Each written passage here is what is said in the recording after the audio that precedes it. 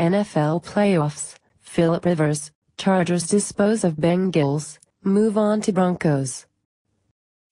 If a rainy, chilly afternoon at Paul Brown Stadium against a Bengals team that was unstoppable at home can't cool off the red-hot San Diego Chargers, maybe nothing can. Get ready for Phillip Rivers vs. Peyton Manning III. On Sunday afternoon, a San Diego team that barely made it into the AFC wildcard round handed the Bengals their first home loss of the year, 27-10, and continued a perfectly timed transformation into a Super Bowl contender.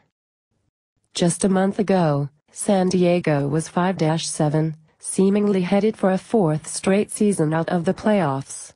5 victories later, they were conjuring images of the 2011 Giants, a 9-7 team that improbably won Super Bowl XLVI. Sunday's win set the Chargers up to travel to Denver to face Manning's Broncos in next weekend's AFC divisional playoffs.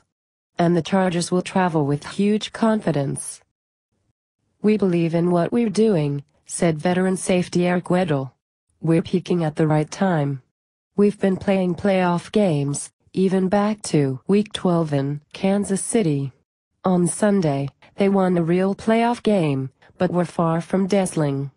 Rivers was quiet, going 12 for 18 for just 128 yards, but he got plenty of help from a balanced attack.